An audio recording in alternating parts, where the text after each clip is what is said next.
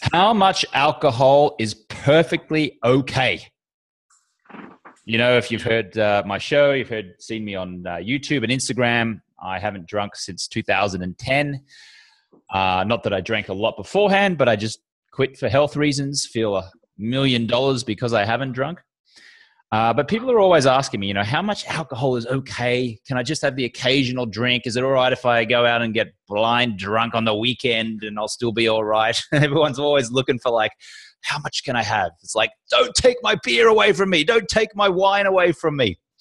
So today we're going to look at it from a medical point of view, if you like, a physical nutrition point of view. How does alcohol actually affect your health? How much is okay? Can we just have 1 or 2 drinks? Or is that awful, terrible?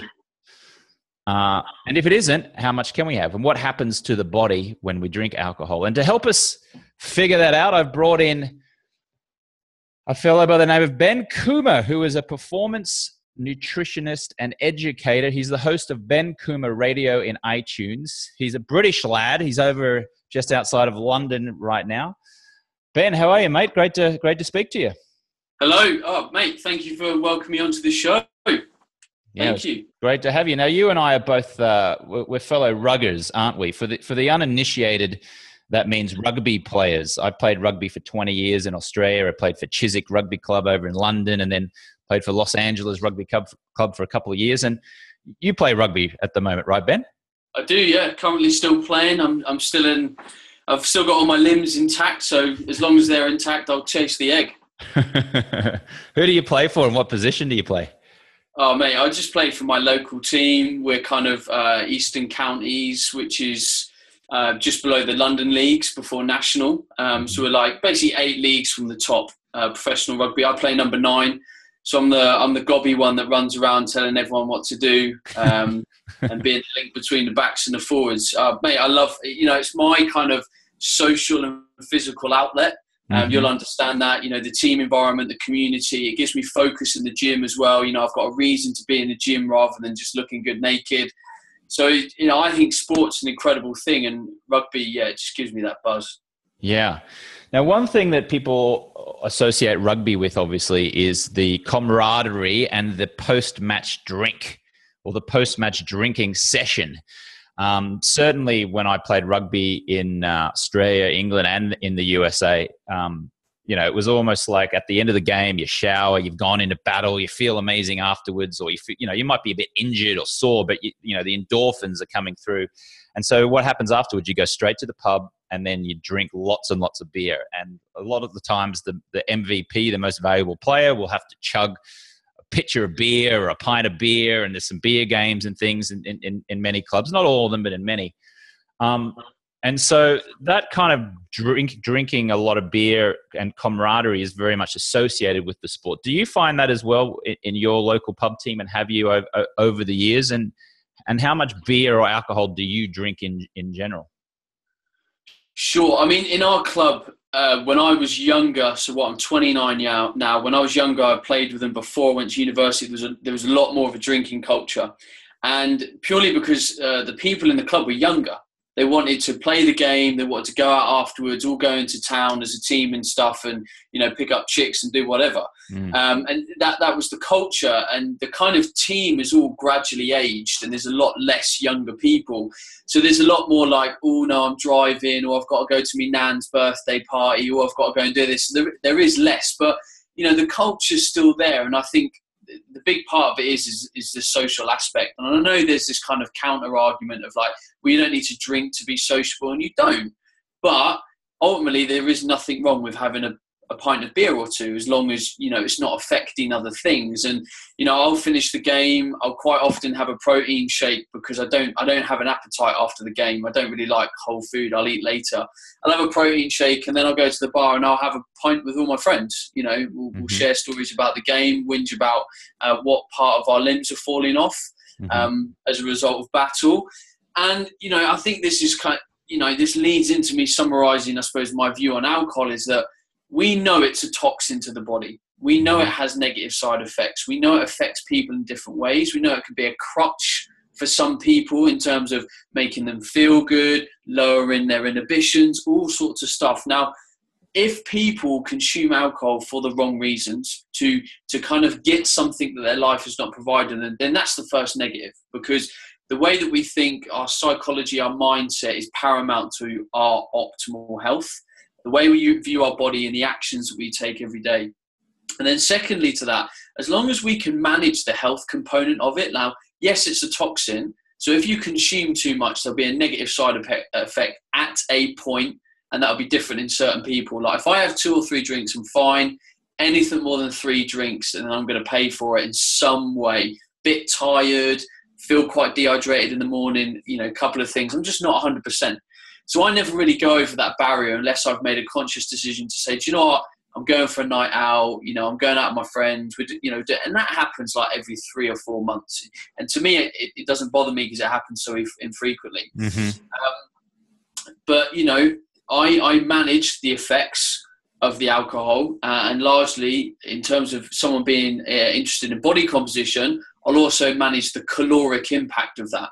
Mm. So if I want 3 pints of beer and I'm drinking, Heineken, for example, I know that there's 280 calories in a pint, and that's got quite a caloric damage to my daily intake, and that's something I'm aware of. So I kind of account for it, and I make it part of my daily calorie intake. And that's kind of how I sum up alcohol. Yeah. Well, look, I am the creator of the 30-day no alcohol challenge, and I encourage people to quit for 30 days just to see and feel the immense health benefits that people get from it. But I never say people should quit drinking forever. I mean, I've taken what is considered to many a radical stance, which is I just stopped drinking. I just haven't drunk in 5.5 years. And I feel amazing because of it. I'm sure I could go and have a few beers and a couple of wines and I'd be perfectly okay. My life wouldn't change that much. But the 30-day no alcohol challenge is really to just knock people out of this routine where they've got the habit of drinking 2-3 drinks a night, or a drink here, or binge drinking on the weekends and going past those 3 days. So I'm never saying quit drinking and alcohol's the devil and never drink again. It's more like just take a slowly but surely routine. Pretty much what you just described, the occasional drink here, is absolutely fine. But what I really want to figure out now is, how does alcohol actually affect our health? When we actually take in a drink, whether it's a beer or a wine or a liquor, and we put these toxins into our body, what is actually going on in our body when we consume that, Ben, from a health point of view? What's going on? Sure.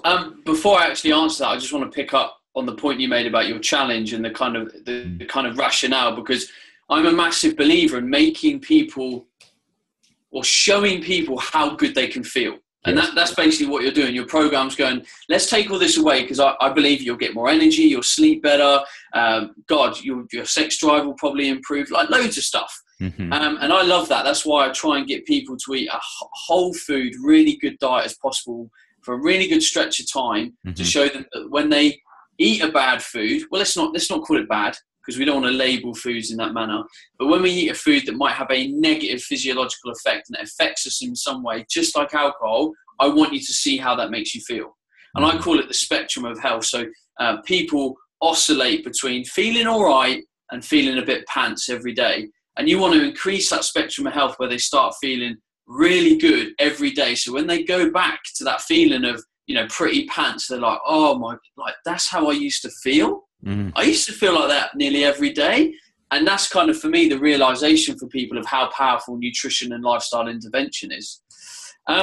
So your question, how does alcohol,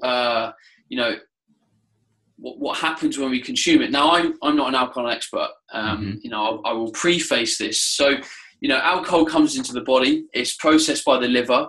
Now, when we consume alcohol, the toxins will slow down the rate at which everything else happens in the body. So it now creates basically a toxic burden on the body for a period of time. So that's why the severity of what we do in terms of the amount of drinks we have will usually lead to a worse and worse hangover, because your body is still going, man, I've still got to get through all this stuff. I've got this, like, the garbage can, which is toxins, is overflowing. So I've got to get through this. Now, I use an example in myself that I know if I have 3 drinks, it's absolutely fine. By the time my body's reached 7 o'clock the next morning, all those toxins are gone. I'm not really dehydrated.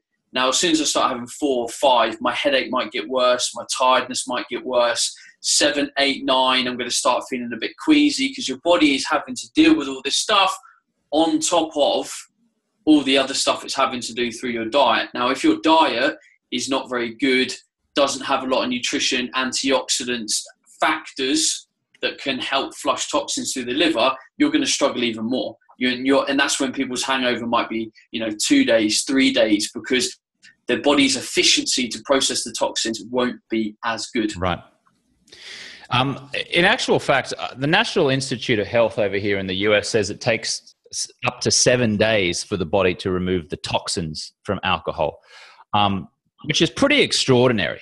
Essentially what they're saying is that you have a beer or a glass of wine or liquor, those toxins are staying in your system for 7 days afterwards. Now, you might not even feel the effect of that, but there are still remnants of that drink floating around your system for those days. So if you're wanting to work and be at live at an optimum level, even if you have a drink a week ago, you're still probably just cleaning out some of the toxins in there. Okay. So I always look at it like this. I always just say it plain and simple. Alcohol is a poison. Plain and simple. It's a poison. Now, it can give you this temporary pleasure, okay? Gives you this illusion, if you like, of a temporary high, but you are going to pay for that. You're going to pay for that afterwards. And like you said, Ben, it slows down the rate of everything else in the body. Like you said, it creates a toxic burden on the body for a period of time. So that's going to affect the way that your metabolism works, your ability to be able to burn fat. It's just going to make you lethargic. And again, the occasional drink here and there, no big deal really. But if you're doing that with regularity, things start to get a little bit different, right, Ben? Oh, definitely. And it's the consistency to a good lifestyle that leads to even more ongoing improvements. And it's the same with alcohol and negative habits that if we consistently do that, it creeps up on us. We're not going to get into that really good positive catch-22 cycle where we're feeling good every day. It would be very easy for you to start having, 1 or 2 drinks once or twice a week. And then that lifestyle habit might change to 2 or 3 times a week, 3 or 4 times a week, because you're not seeing any effects. And because that change will be so gradual, you'll never really see the full ramifications till you have a bit of a rain check one day and go, actually, no, I'm operating at 90% now. I'm not really feeling this.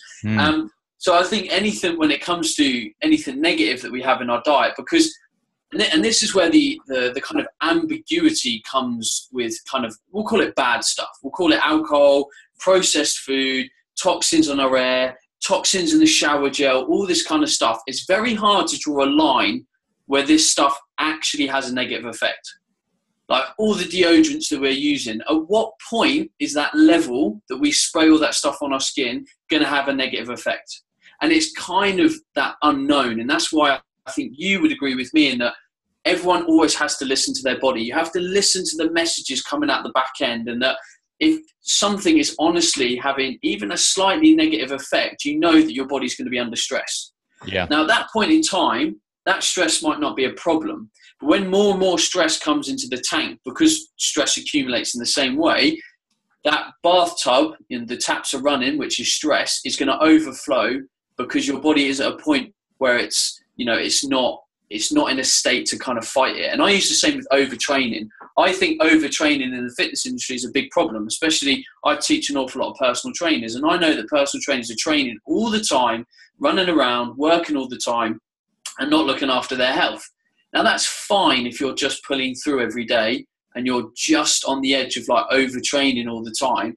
But you get 1 or 2 nights bad sleep, something happens in your work environment, you have an emotional upset, and bam, you're in a place where it's going to take you so much longer to recover because you're always on the edge of being in that hyper stress state. And it's the same with alcohol. Like alcohol can put the body in a place where it's always struggling to keep on top of things. And that's why I think the best feedback tool we have is just honestly listening to our body and all the kind of symptoms and daily fluctuations it has. Yeah, absolutely. I mean, if you're waking up tired and lethargic and you're having a restless night, then maybe it's just the glass of alcohol you have the night before. I always say this. People don't understand. People go, oh, I've got sleep problems. I've got sleep apnea. Oh, there must be something wrong. I'm really stressed at the moment. And they don't realize that it's actually, in many cases, the nightly glass of wine before they go to sleep. Because here's the thing, alcohol may actually help you go to sleep quicker, like you drink it and it'll let you go to sleep. But you don't get into that good REM sleep. You should be there's a cycle to the way that you fall asleep. There's a cycle to the way that you sleep 90 minutes after being asleep.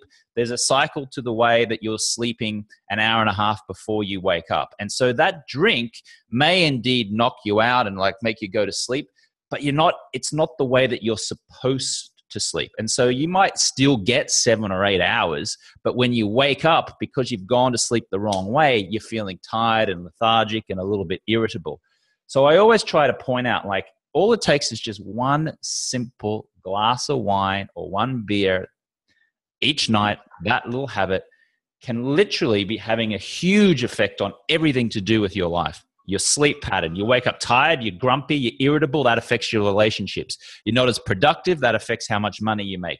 You're not as happy, that affects the people who come into your life, because happy people attract other happy people. If you're unhappy, you will attract unhappy people. And then so it's this whole big spin-off effect. Now, having said all of that, I don't want to be bashing on alcohol completely, right? I am bashing on the habit of drinking alcohol, but the occasional drink is okay. So for the listener or the viewer who wants to have the occasional drink, let's figure out what is okay and what is not okay. What drinks have the most calories and are the worst for you, Ben? And which drinks have the least, the detrimental effects for you? And just before you answer that, just a reminder, we're talking to Ben Coomber. You can find him at bencoomber.com, BenCoomber. You can follow him on Twitter at Ben Coomber. He's a nutritionist and educator, and he's got the UK's #1 health and fitness podcast on iTunes. So make sure you check him out at the Ben Coomber Radio, or at Ben Coomber Radio, I should say. So Ben, what has the least amount of calories in alcohol? What has the worst? So any time a drink has a higher alcohol volume, it has more calories. So if you can compare volume, let's say a pint of beer, to liquor, even if you've only had if you've had 25 mils of liquor, then that is going to be less calories than a pint of beer. But volume-wise, if you had a pint of liquor, then there's tons more calories in that. So, for example, you might have a gin and slimline tonic, and it might only have about 80 calories, which is a drink for most people.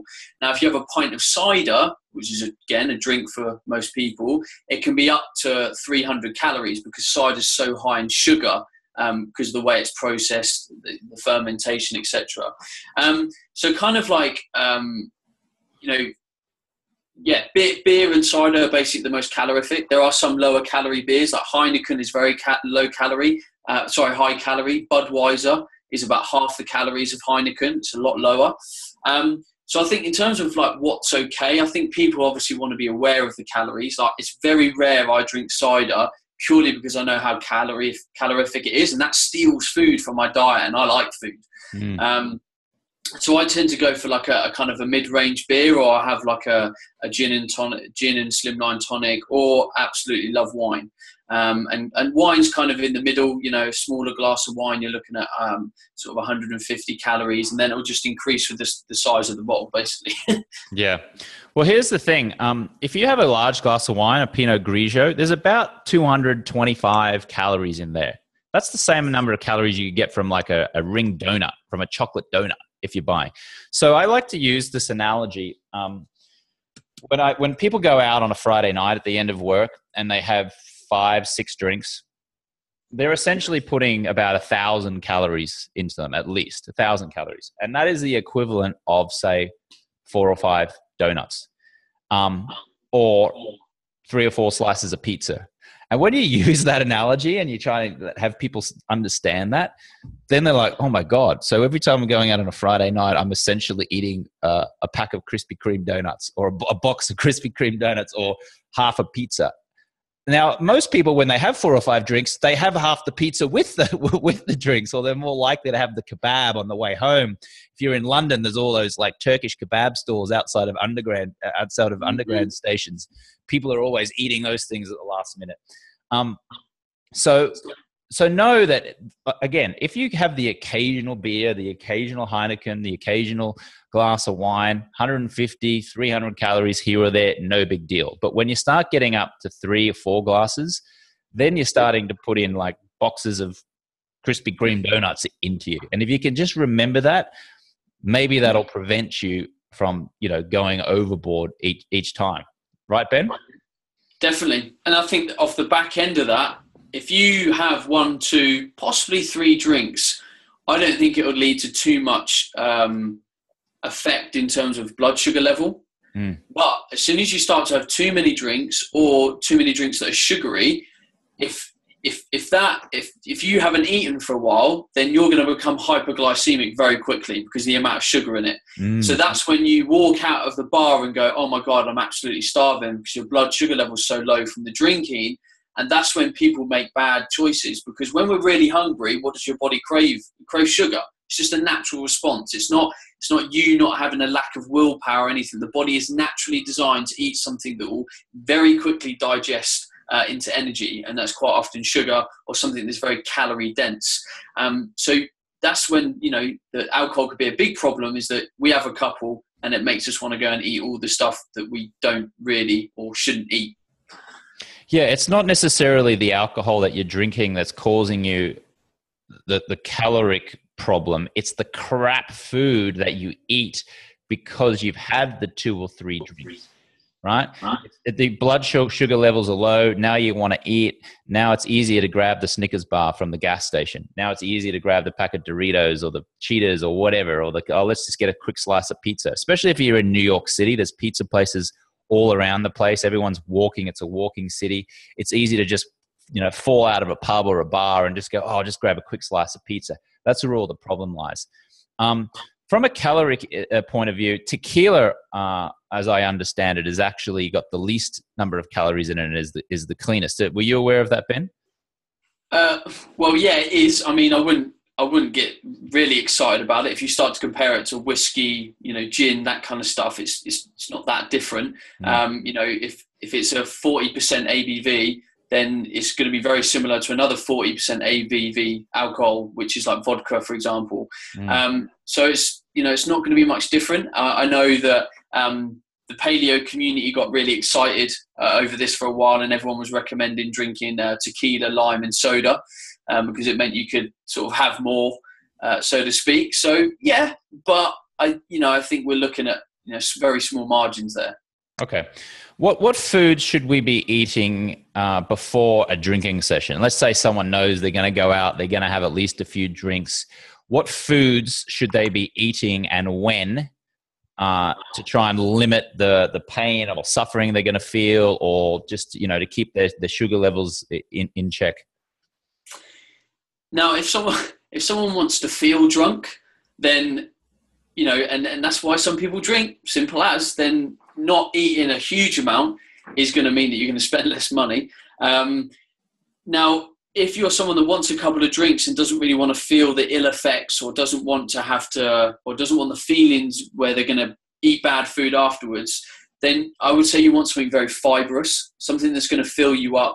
You definitely want a protein source in there. You definitely want a couple of very fibrous vegetables. And then in terms of carbohydrate and fat intake, I think you need something that kind of works for you. So when I teach diet and nutrition, I teach people to eat kind of a macronutrient balance that makes them feel good. So we don't want fluctuations in energy. So I want something very fibrous, protein, good protein content that's going to fill people up. Then that way, hopefully, our blood sugar levels keep nice and stable throughout that kind of couple of drinks. Now, if anything, you might want to err on the side of it being slightly lower carb, because you're going to have a load of carbs in the alcohol. So if you had a high carb meal and then loads of carbs in the alcohol, again, that might have a bigger effect on your blood glucose levels and lead to more kind of negative effects. So I think kind of a protein, veggie, lowish carb approach before you eat would be solid. Okay. So when you're talking protein, it can be something like chicken breast, piece of steak, fish. Is that what you're referring to? Yeah, 100%. And if anything, you might want to err on the side of a lower calorie meat like chicken, turkey, fish, because you might want to be trying to offset the calories that you're going to drink from the alcohol. If Okay. you start having steak, sweet potatoes cooked in coconut oil and this kind of stuff, then you might really struggle to kind of, keep your calories within check. Okay. And when you say fibrous vegetables, what's the difference between fibrous vegetables and vegetables, or how do you separate that? What do you mean? Yeah, so there's some vegetables that have a greater fiber content than others, but same with fruits. Like, for example, if a fruit or a vegetable tends to have a tougher, a rougher texture and less fluid in it, in terms of fluid when you eat it in the mouth, it tends to have more fiber. So, for example, an orange is something that's really juicy, doesn't really have much kind of cellular structure, doesn't really have much fiber, and it has about 1.5 grams, I think, per orange.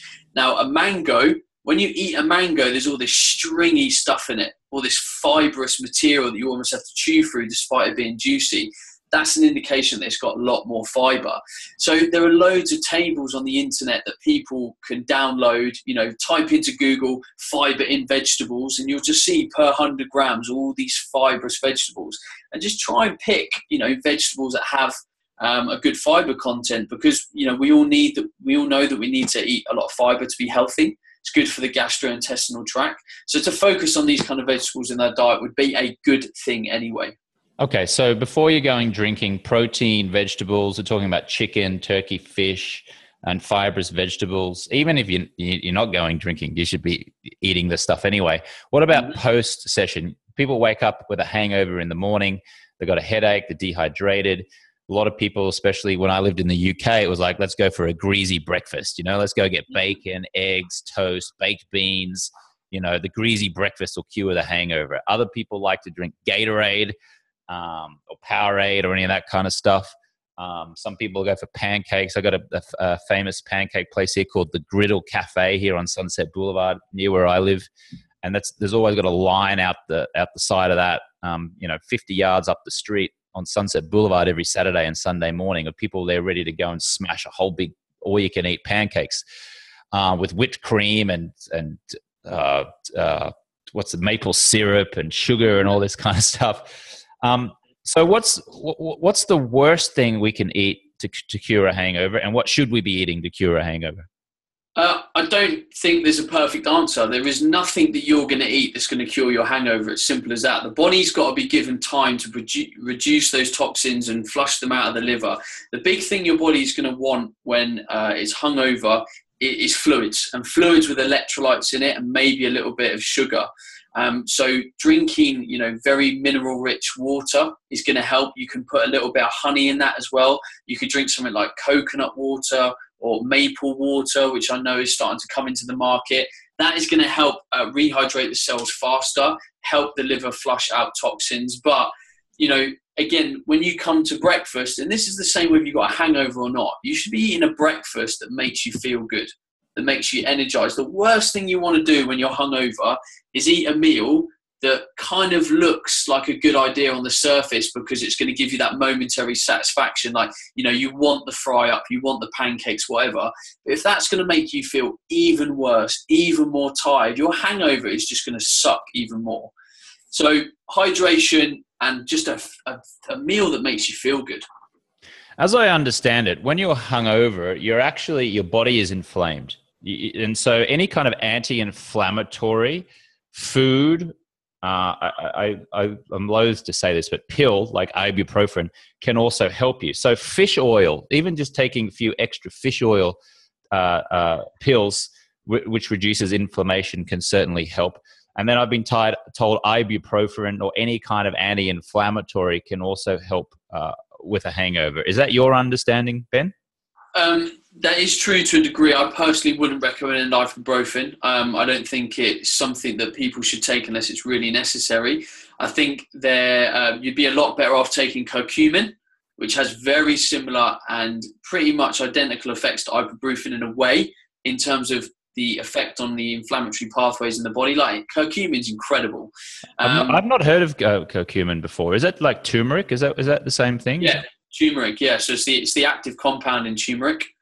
Right. So getting some of that into your breakfast would be amazing. Like, if, you know, we're now talking about kind of almost aiding the body in this kind of inflammatory state. You know, something like a smoothie in the morning might be really good. So a little bit of protein powder, some frozen berries, some spinach. You know, you might get a curcumin or turmeric capsule, so you didn't have to put curry powder in your smoothie.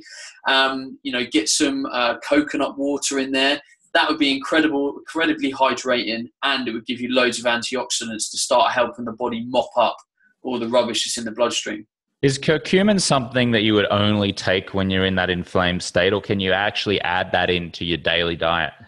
No, you can add it into your daily diet. I recommend it for a huge amount of people, especially people that play a lot of sport or go to the gym, because we're constantly in an inflamed state to a degree, but it doesn't have a adaptation blocking effect. So, for example, antioxidants that are in high doses around training. So if I took, do you have Baroccas over there, like those vitamin C tablets? Yeah, I'm not sure they sell them over here. I know the ones you're talking about. Yeah, though. So these like fizzy Airborne.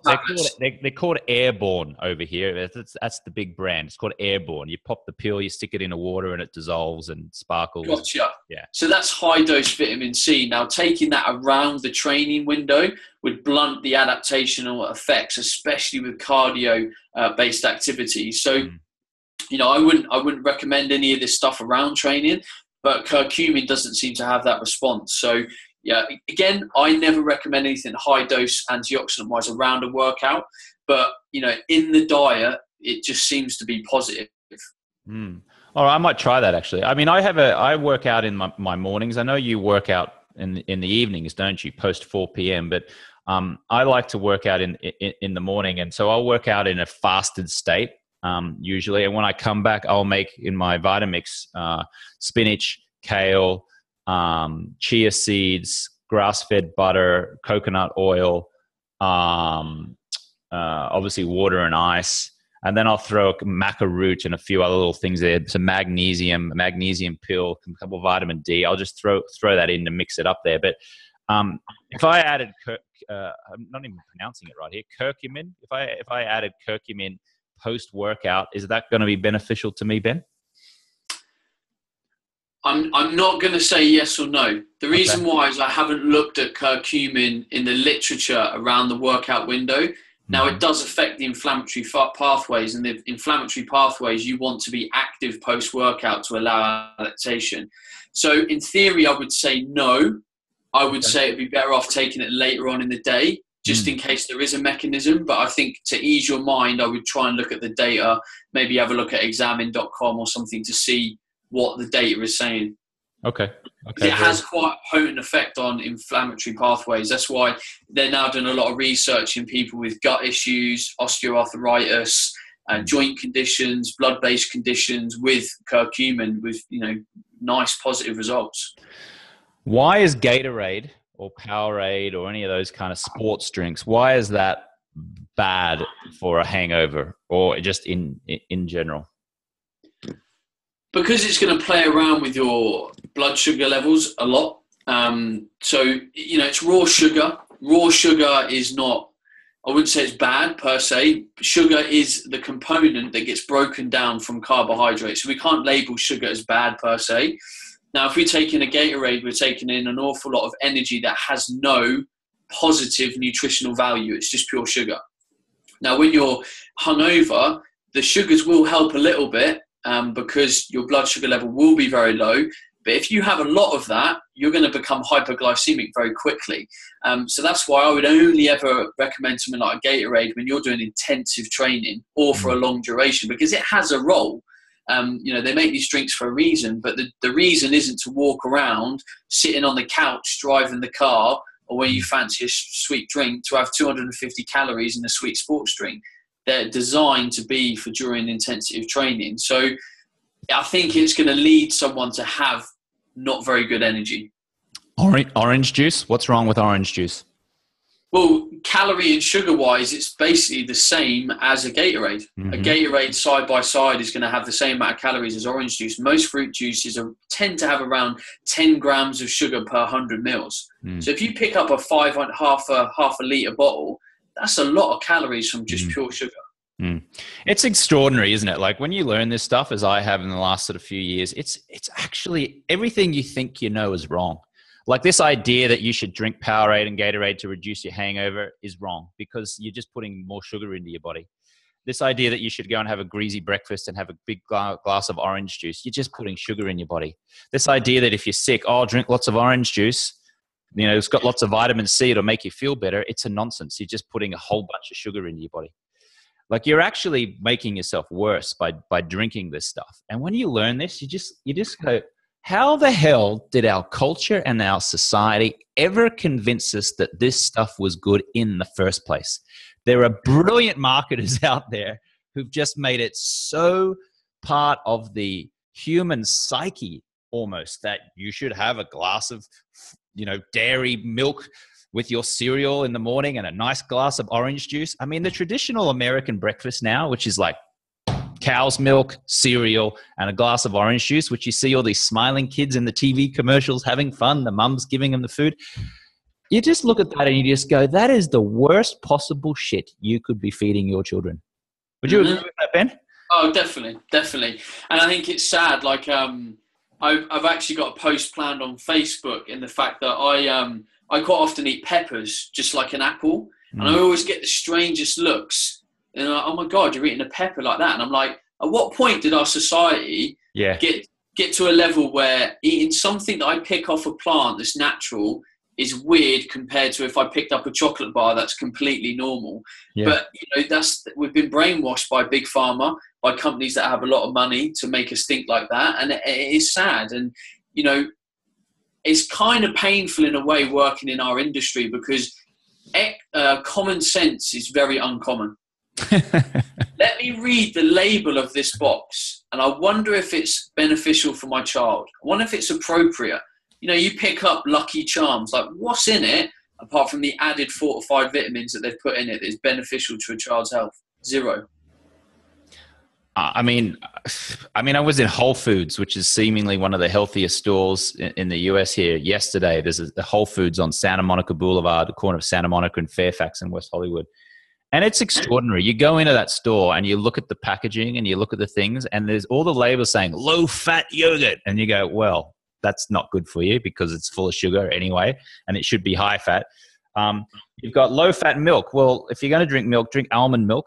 Like, don't drink dairy in the first place. Then you've got, full of the cereal, full of nutrients and vitamin C and vitamin B and all this complex carbohydrates and all this kind of crap. And you're just like, this is just the biggest scam in history. It's like these fancy words to try and trick you into believing that what you are eating or drinking is healthy. And most of the time, it is complete garbage and is having an adverse effect on your health. How do we prevent ourselves? I mean, education is obviously the key here, right, Ben? But to the person who's going into the store, going shopping, how does this person, you know, it's you versus the supermarket. How do you beat the supermarket when you walk into the supermarket? Well, if you're a general consumer, I think, you know, it's tough because we're competing with people that have so much more power than us and influence and clever tactics and stuff. But I just think so much of us need to exercise more common sense. The way you walk around a supermarket and you buy for your health is look at a product and go, is there health-giving properties to this product? Did it once live? Did it once grow? Did it once swim? Was it, you know, farmed and harvested, or was it made in a lab?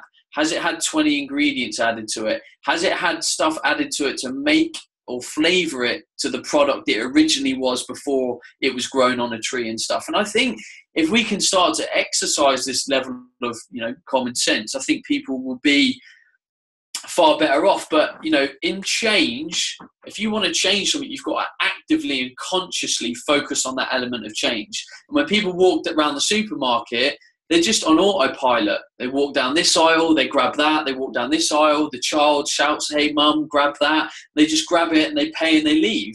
Whereas people don't often go into the supermarket and go, right, you know, I'm looking for healthy, nutritious food. What do I need to get? I need to buy some proteins. Right, let's go down the aisle. Like, and until you engage in that and start to exercise common sense, you're never really going to get anywhere. You're not looking and accepting that change.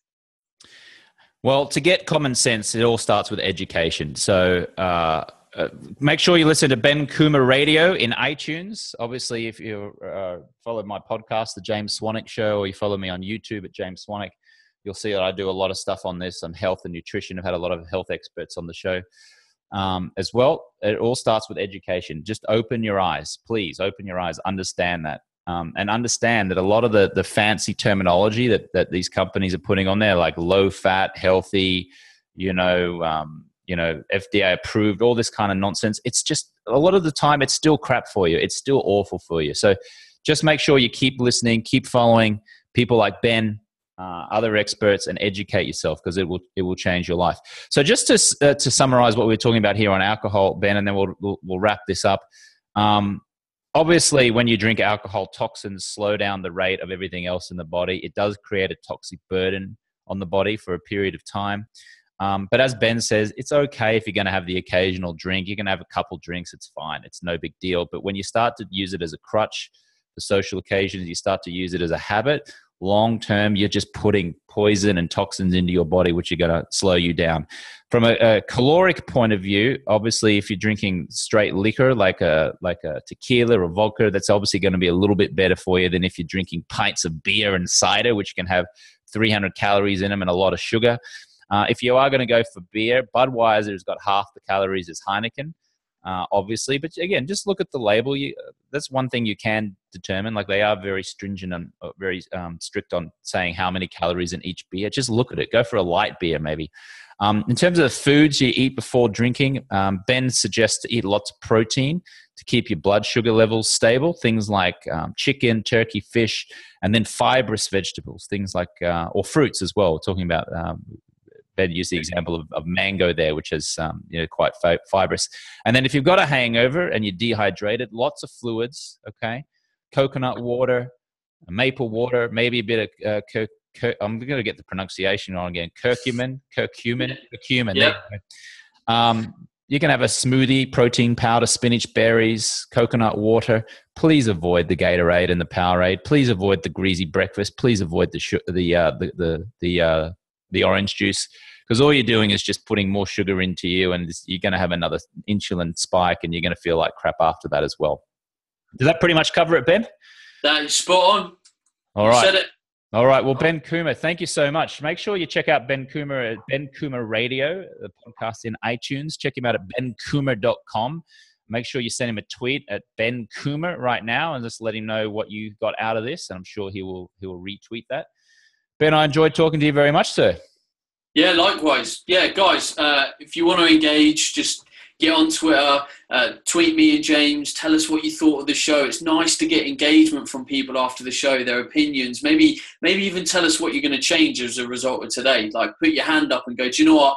That really hit home. I'm gonna go away and I'm gonna think about this stuff. And it's good to think that these things don't fall on deaf ears. Yeah, so just tweet out one thing that you learned today and just put me in there at James Swanwick and at Ben Coomber, and we'll answer and respond and retweet. Ben, thank you very much, sir, from one rugger to another from across the pond. Thanks very much for your time. I appreciate it. Thank you.